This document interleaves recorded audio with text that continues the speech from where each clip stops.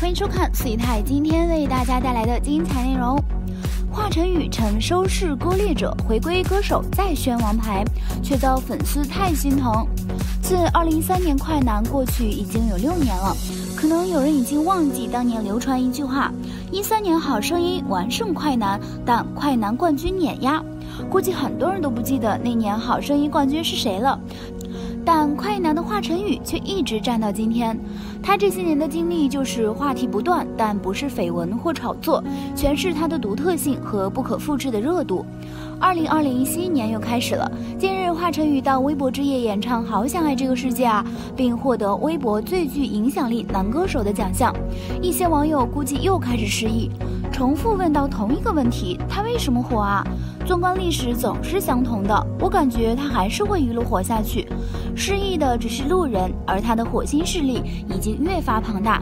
鸟巢演唱会都开完了，海口演唱会规模都能拉动整个市的经济。网易云单曲新歌销售不到1个月都卖出1000多万数量，但又如何？懂的人自然懂，不想了解的人还能每年质问。华式音乐真的很魔咒，喜欢的极度喜欢，不接受的极度讨厌。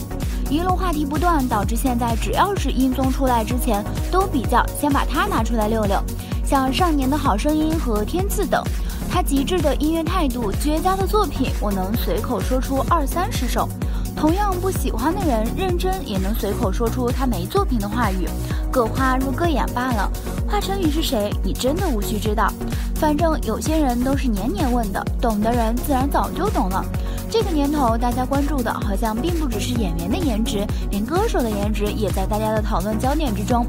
不过，也有一些现象可以表明，歌手也是在意自己的颜值的。我们可以看到，很多歌手出道前后，或者经过时间的洗礼，就改变了自己的颜值。至于是自然变化还是选择性的改变，那就不得而知了。近日，华晨宇在参加活动走红毯的时候，也有一张生图被吐槽了颜值。很多人看到华晨宇现在的颜值都会觉得惊讶，因为从脸型来看，他已经变成了锥子脸，本人又看上去非常瘦，所以整体还是挺奇怪的。从生图来看，颜值呢确实有一些变化，还不是往好的方面变。其实对于华晨宇颜值的质疑已经不是1次2次了，之前就有很多人说他的脸型变化太大了，应该是去做了改变，但是现在来看效果并不是特别好，大家的吐槽呢是难免的，毕竟是公众人物，又是很明显的变化。不过他现在确实太瘦了，和之前参加节目的样子也不一样。最近因为参加歌手的事情也闹得有一些不愉快，但是不管颜值怎么被质疑，有多少不愉快，华晨宇的专业能力都是毋庸置疑的。在音乐方面，他确实很有才华和能力，自己的演唱会开了那么多场，每一次自己抢票都抢不到，说明他的听众和粉丝还是非常多的，也有很多歌是受欢迎的，是出圈的。参加歌手这档节目的时候，他的专业能力和才华大家都有目共睹，这一点根本不用多说什么。很多选秀歌手在出道之前都在说自己的音乐梦想，但是出道之后都直接奔向了片场。能够坚持自己最初的梦想，能够一直做音乐，这已经是一件很不容易的事情了。也有很多人知道华晨宇的家境优越，他对音乐的热爱也是从一而终的，还是比较佩服这样有毅力和想法的歌手。至于颜值，他是一个歌手，颜值的高低与否，变化大不大，好像也没有太大的关系。只要有实力，其他的都不会影响到他的发展。2020年到来，对于各大卫视来说，第1季度的收视大战也即将开启了。每年的第1热度对于各大卫视来说都是非常重要的攻克收视率的时机。一方面，在开年能够拿到一个好的收视，往往都会辐射1年的整体好运气。另一方面，第1季度往往是新年时节，在这个时节，无论是流量还是卫视品牌打造，都是不可多得的好时机。所以在第1季度，往往各大卫视都会拿出自己的王牌，企图赢得一个开门红。湖南卫视继续拿出重磅打造的 IP 歌手2020，并且芒果对歌手进行了非常大的改版，推出当打之年的理念，拿出了偏年轻的阵容，更是将节目继第2季之后再次提前至晚8点至10点的黄金档。试图占领下沉市场和年轻市场，也更希望能够利用偏网络传播高的歌手们的效应，能够在网络相关传播度上发挥作用，从而实现网台双赢的效果。浙江卫视近些年随着诸多综艺的加持，例如《跑男》《好声音》等，成功的拿到了2台的称号。但是2019至2020这一年的时间，浙江卫视着实的已经退出了卫视收视第2的位置，尤其是在跨年演唱会上，更是输得太彻底了。2020年的第1季度能够成功的打一个翻身仗，对于蓝台来说非常至关重要的。今天浙江卫视王牌对王牌5官宣了，并且是原班人马回归，看来对于收视市场势在必得。而其中最具讨论度的依旧是华晨宇。华晨宇前2天刚刚官宣歌手，成为湖南卫视第1季度黄金档的主要收视竞争人之一。今天华晨宇便又回归到了蓝台的王牌。蓝台和芒果是竞争多年的卫视老对手，曾几何时，蓝台甚至凭借着《中国好声音》和《奔跑吧兄弟》第1季2大综艺，打得芒果卫视老大哥的位置险些不保。对于2020年的第1季度来讲，歌手和王牌是为数不多已经举行了多季的 IP 综艺，有着非常高的知名度和品牌影响力，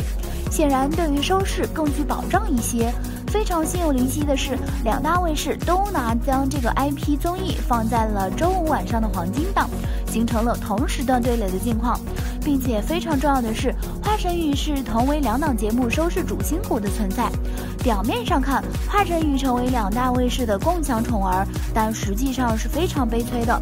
歌手是需要的是现场实力，多个曾经参与竞选的歌手都直言苦不堪言，需要在短短的1周时间内改编歌曲，并且还要练习至能够撑起整个舞台。李玟、韩红多个实力唱将都曾经被累到。华晨宇在参加歌手2018的时候，已经表现过自己的改编能力以及诸多原创作品，再一次登上舞台，显然曾经拿出的菜不能够再次使用了。不论是创新改编力还是演唱歌曲，对于华晨宇来说都需要更多的时间来好好的琢磨筹备。而与此同时，华晨宇还要加盟王牌对王牌5。王牌虽然是室内游戏节目，但是也是需要彩排和录制的，算上录制的时间和赶路的时间，这样一下来，华晨宇就没有更多的时间用来筹备歌手上竞演的曲目了。同时参与2档火热的节目，必将付出更多的精力。在这样高强度的工作强度下，华晨宇要坚持整整1个季度的时间，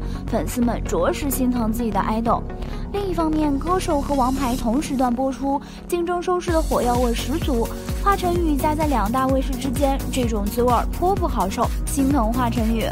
姨太还记得，当时华晨宇获得歌手2018亚军时是有争议的，大家觉得这个90后歌手还不够格，输给他的是歌坛大拿汪峰和真正的艺术家腾格尔，赢了他的也是英国国宝级歌手 Jessie J。这样的荣耀可以是那届歌手嘉宾里的任何一个人，独不能是华晨宇。可真的是这样吗？姨太觉得真正有资格的可能只有华晨宇，因为华晨宇开口的瞬间就是让人跪拜的，那种直击魂魄的曲调真的会让对手折服。姨太无意间看到过外国人看华晨宇歌唱的反应，都是张着嘴一脸震惊，表示不敢相信。尤其是看到他和苏诗丁合唱那首《南屏晚钟》，更是惊叹。对生活随意的华晨宇，害羞腼腆的华晨宇，爱吃爱笑的华晨宇，在对待音乐这件事上真的是死磕到底，对音乐的爱近乎癫狂。下了舞台，他是个生活不能自理的大男孩；上了舞台，他便是爱谁谁的王。就像他在《管你》中唱的那样，管你多怪罪，你没资格评头论足；管你自以为，你的意见我真的不在乎；管你什么想法，我有我自己的表达。华晨宇这个2面一心的大男孩，就像一种革命，猝不及防地闯进了华语乐坛，推翻普遍喜好，消灭偏见，大喇喇地做着他的4次元音乐，也渐渐渗透所有人的生活中。华晨宇与众不同，与众相通。好啦，今天的视频呢就分享到这里啦。如果喜欢四姨太的视频，就请多多点和关注，四姨太每天都会更新精彩娱乐资讯哦。